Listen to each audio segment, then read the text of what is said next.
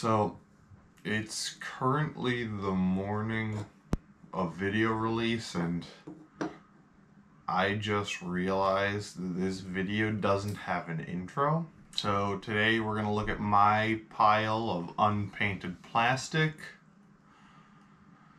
and we're going to look at my plan on how to make it all painted plastic. Okay, so we're going to start out with Star Wars Legion, and well, not a whole lot to say here. I just have a couple of HQ and operators I need to paint up. Count Dooku, Cad Bane, and obviously I still need to assemble the super tactical droid. Yeah, that's it for Star Wars. Sticking on the theme with film tie-ins based on previous properties, there's Lord of the Rings. When the new box came out, I picked up the Battle for Pelennor Fields. I ended up giving all of the Rohirrim to one of my friends. Now I just kept the Orcs and the Unmounted King Theoden. I also have these Warlord Games boxes too, because I had the idea of doing some converted Orcs using these cool samurai bases. And this is all of my Conquest stuff. It's really not nearly as much as it looks. This is just the 100 Kings half of 100 Kings. The 100 Kingdoms half of the starter box with 100 Kingdoms Inspire. The only other thing I have here is the Theist Priest, because I originally actually bought this model when I was going to start playing Frostgrave. I wanted to use it as my wizard because it's just a sick model. So these are kind of like my other models, but they don't really cleanly fit into any category. This is... who knows how old it was when I got this set. I picked it up from Reaper Miniatures right as I started getting back into D&D with some of my friends. And this one I picked up last week, just because it's cool. Okay, on to display miniatures and busts. So to start out with, I have 6 models from the Echoes of Camelot Kickstarter. This is the only one that is assembled. The Duchess from Miniac, which has been started. I have the Gemstone Dragon from Matt Colville's Kingdoms in Warfare Kickstarter, mostly assembled. I'm still thinking I'm going to do sub-assemblies on that. Then Broken Anvil's Lichbane and Hilma from Squidmar's Brush Miniature Kickstarter. Okay, moving on to the big one, Games Workshop. Starting with Blood Bowl. Between my brother and I, we have a handful of the teams. All of them are in various states of built and or painted. Nothing's really done, but some are more done than others. So here we have, I don't know, 5 to 8 old school Drakari that I legitimately have no idea where they came from. We have a Chaos Space Marine hero from the Death Guard one. We have 40k Ironman that I got from a rescue lot at my LGS. About 10 more Thousand Suns when I was thinking, had a conversion idea for them that I still might use for a kill team. And then we have an unopened Bellacore that was a gift from my friends on my birthday that I am very much looking forward to spending some time with. So this is orcs of all size, shapes, and flavor. We have the fantasy ones, which is basically the big old dragon and then start collecting orcs. We have the Assault on Blackreach box. I'm not exactly sure how many of the orcs are in here, as I got this from a garage sale a long time ago.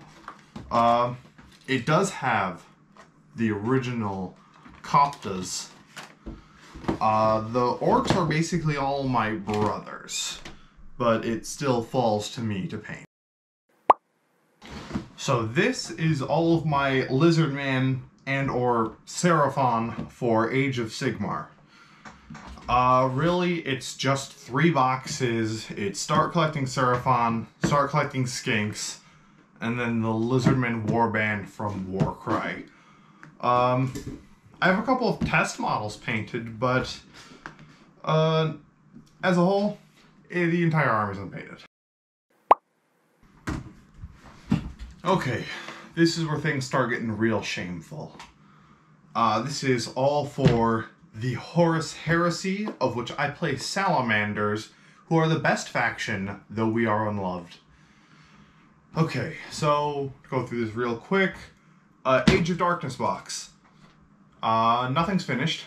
I almost have 20 Space Marines done. 2 more Demos Rhinos. Fafnir Ran. 30k Ahriman. Primarch Vulcan, which is another gift from a friend. And on top of that, 5 more Cataphracti Terminators. So I got my work set out for me there. On from the Heresy to the Imperium of Man, where I have Sisters of Battle box. This is just bits, so I only have 1 box here.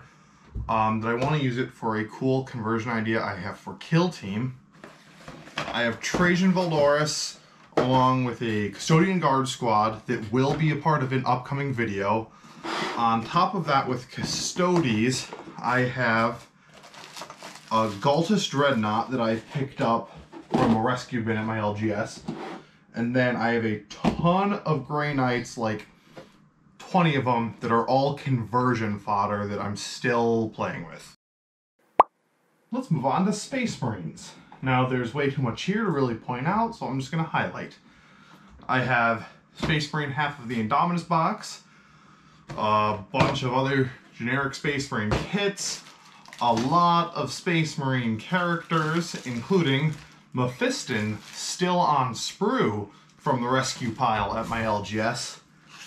I have the Jazza Strikers box that, yeah, I'm still counting it on here because they are still basically Space Marines. I use them for Space Marines.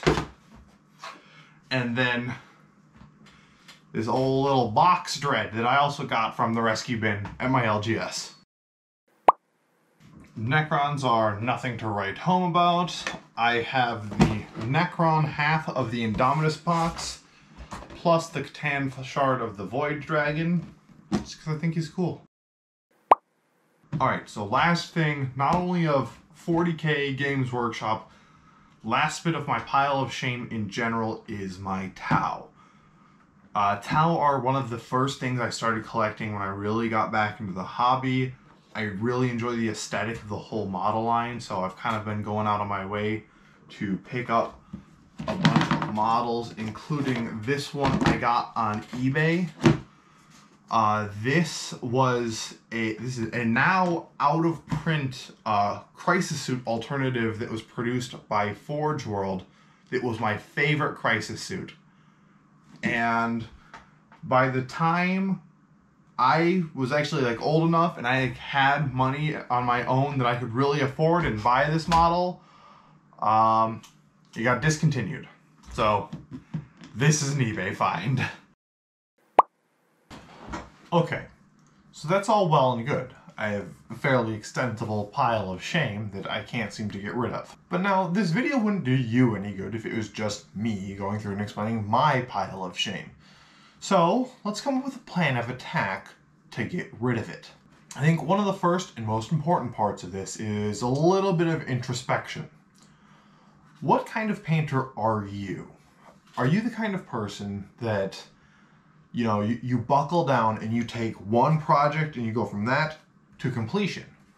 Or do you prefer to have a variety of options? You kind of graze on things here and there. Knock out 1 to 2 steps here, 3 to 4 there, so on and so forth.